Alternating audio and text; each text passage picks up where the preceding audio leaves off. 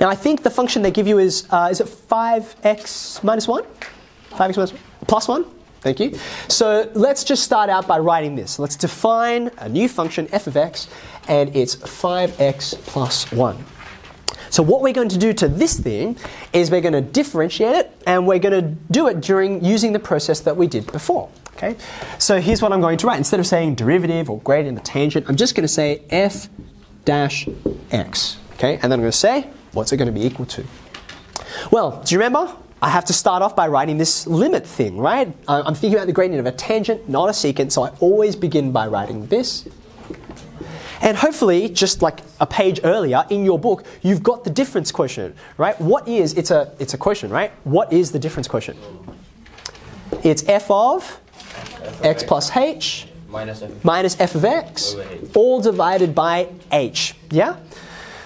Do you want me to pause on a thing or explain something? You okay? Fantastic.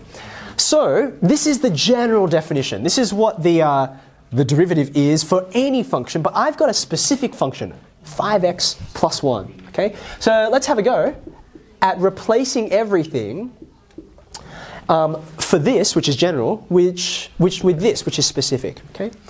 So if this is my function, 5x plus 1, what's f of x plus h? What would I write?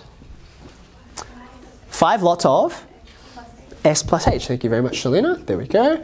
And then I'm going to add 1. I'm just going to pause right there. Okay? So this thing here is f of x plus h. I'm just going to highlight it for you.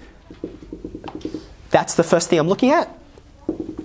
There it is right there. I've just changed every x and replaced it with an x plus h. Okay? So that's good. Take away. What's my f of x?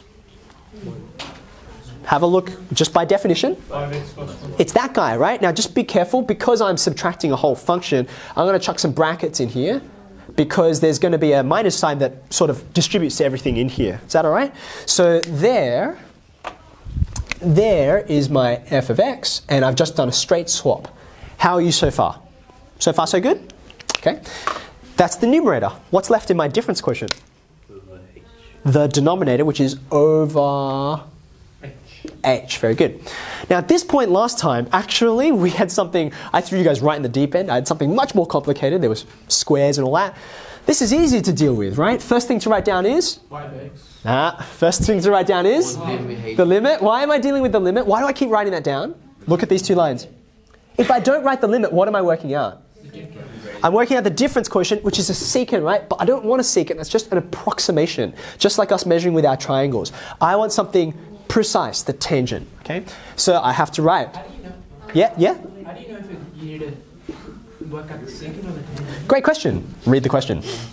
So I'm pretty sure it says it'll tell you. It'll tell you what it wants. Though I will point out, the only reason we really were talking about secants this morning is because they are the way to get to tangents. Okay, so then take the limit h. Right, exactly. Okay. All right, can you help me out? Can we do a bit of expansion and collecting like terms? Yep. So 5x plus 5h. Very good. 5x plus 5h plus 1. Done with that.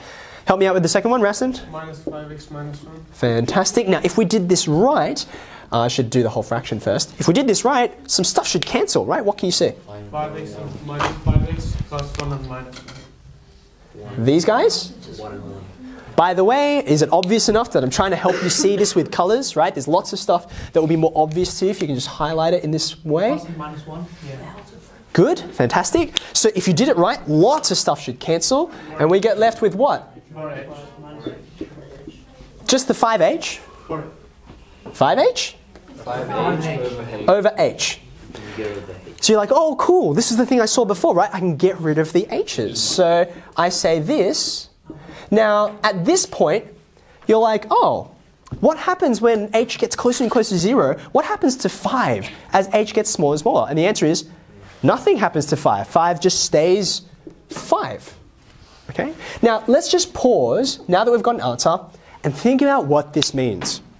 What is it that we set out to try and calculate? We're differentiating. What does that tell us? What is this thing? The point of tangent. It's to do with the tangent. What does it tell us about the tangent? The gradient of the tangent. Now what this is saying is, you notice there's no x there? There's no x. So in other words, whatever value of x I try out, the gradient of the tangent apparently is always 5. Why is that? What is this object that we're dealing with? Because that's a straight line. This object is a linear graph. It's just a straight line, right? So you're like, wait a second, 5x plus 1 is this guy, right?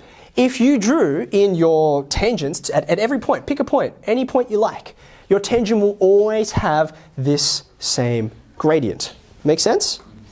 Okay, now this process, it does look very long. We're going to be replacing this process eventually because it's so long, but you need to know the thing you're replacing it with is doing this in the background, okay?